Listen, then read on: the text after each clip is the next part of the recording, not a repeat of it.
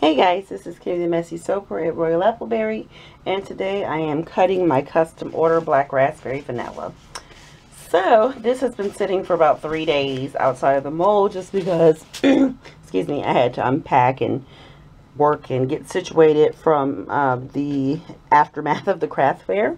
And just to tell you guys that craft fair, wow, it was absolutely amazing. It really was. I mean, I was blown away. I sold over $500 in soaps, which was crazy, but have high expectations for yourself. That's just always the way to go.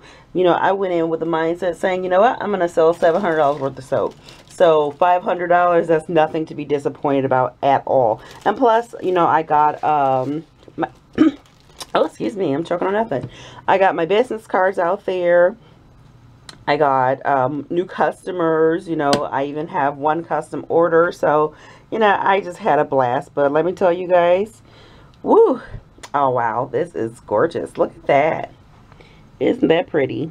I love those swirls, most definitely. I need to tighten my arm on my cutter because I see it's kind of cutting kind of wonky there. But this smells, oh, that smells delicious. And it is super duper pretty. So guys, let me adjust the arm on this. Well, let me try one more cut.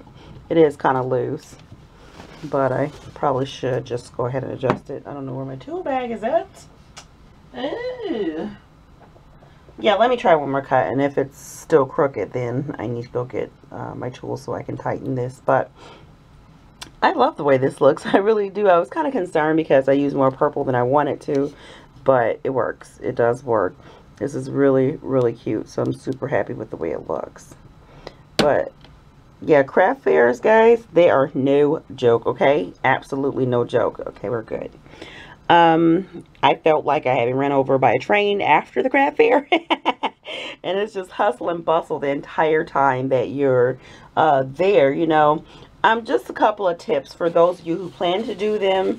The number one thing is just, be yourself and be approachable. Because the reason why I'm bringing that up, there was a girl next to me and she had some wax bears and they were super cute, and she had some other aromatic products and beautiful, but she stood there with her arms folded with this sourpuss look on her face the entire craft fair, and she was selling them for $20 a piece.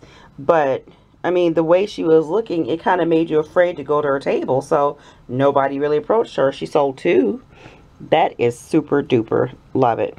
And yeah, guys, I'm going to take a break so I can tighten this arm because I got another weird cut there and I don't like that. So I'll be right back and I'll continue my story about my craft fair. Yeah, alright guys, I'm back and we are golden. But yeah, this soap is just like way too stinking cute. I love it.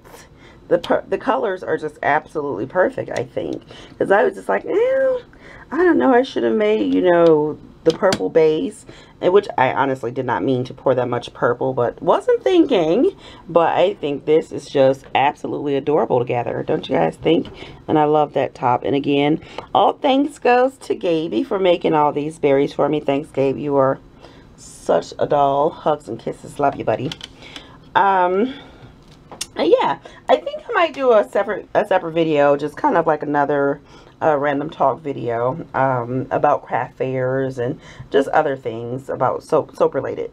But also, guys, I forgot to tell you, I'm actually in the city that we did the craft fair in. I made it into their paper. How cool is that? As soon as my mom and I, because like when we first got there, it was just hustle and bustle, and there was some spills of coffee and just things that I'm just like, oh goodness gracious, Lord help me. There were customers actually around me shopping, and I still wasn't set up. That is beautiful, guys. Absolutely. I'm glad I waited to cut this because it's much firmer.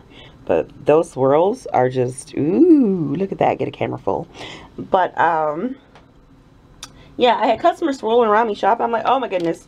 So as soon as we got set up and I was happily, very happy with everything, the way it was all displayed, there was a photographer that came up and said, he's from the Troy paper and he wanted us to grab some of my products and pose. And I'll put those pictures in this video.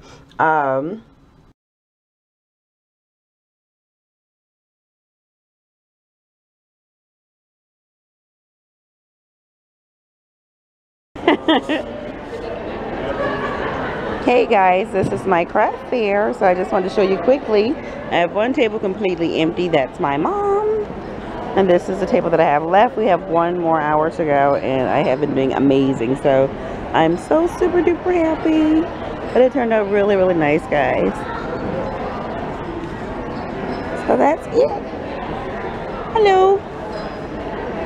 You need to move after sitting all day. I know.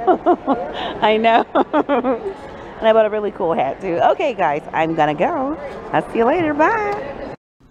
Pose so he can put it in the paper. So he did 2 shots, and both of the shots made it into the paper. I'm just like, yay! So it was like super duper cool. I totally wasn't expecting that, and I got so many compliments, even from people who didn't buy. They just like, you know, your display is amazing, your packaging is amazing, just everything looks so professional. And I am a perfectionist when it comes to stuff like that. For those of you who know, who have bought soaps from me, you can, you know, you can tell the way I package my soaps. I do care about the way they look. I'm not just going to slap it in just a wrapper and ship it off to you. I just can't do that.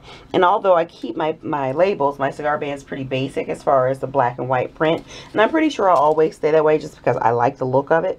But, you know, I try to keep it as professional as possible. And I got so many compliments on that. But back to the girl that was next to me, you know, she could have done really, really well if she would just have unfolded her arms and greeted her customers. Greeting your customers is like the #1 thing to do. Ooh, that's pretty. That is like super. So stinking awesome. I love the way that looks. But, you know, even people who weren't stopping at my tables, if they just passed by, you know, I'd ask them, you know, how you doing? How's it going? Or just say hello. It took me 45 minutes to eat a sandwich just because every time a customer would walk by my table or walk up to my table, if I was about to take a bite, I put it down, because one thing I never want to do is to be talking to a customer with my mouth full of food. That's kind of gross. You know, every time someone came to my table, I made sure I stood up and stood next to them, so I was always available if they needed me. And even the times where I had multiple customers, I still kind of just bounced from one to the other and gave everybody my attention. My mom went and helped me. She did an amazing job. You know, she did all my packaging, you know, put them in bags, and I gave away free gift boxes if you bought so many soaps, and she handled all the money. So she was a great help. If you do a craft fair, make sure you have somebody help you, because it just makes life so much easier when you actually have help there. Those are beautiful. And also, I got $271 in credit card.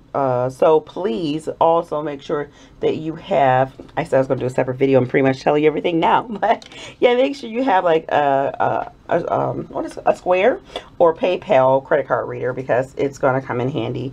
I'm telling you, people were whipping out credit cards left and right. So just all in all, the craft fair was a great success. And I was in the small gym, so imagine if I was in the big gym, how well I could have done. I probably wouldn't have brought back any soaps with me, and that would have been most stellar. So I plan to do that next year. I'm going to do this every year from now on, because it was so amazing, and the experience was great. And all of the stress and the headache and being dog tired, because I work like 16 hours every single day, because thank God I was on vacation.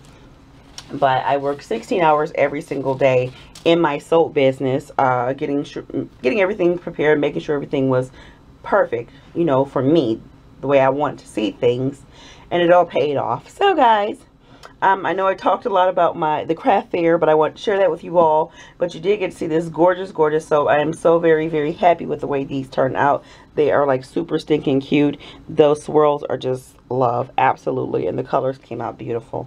So guys, if you like this video and this soap and my tips that I gave you about craft fairs, I probably still will do a separate video, because I want to add a couple other things in there about the soap making business. Please do give a thumbs up, and if you're new to my channel, please be sure to watch the making video of this soap, because I always post a making and a cutting, and every blue moon I'll post the cutting on the end of the making, or in the rare case that one time it's happened where my footage got lost for a cutting, I always post pictures. So yeah, please do subscribe if you're new to my channel. That would be greatly appreciated. I would love to see you come back here over and over again, guys.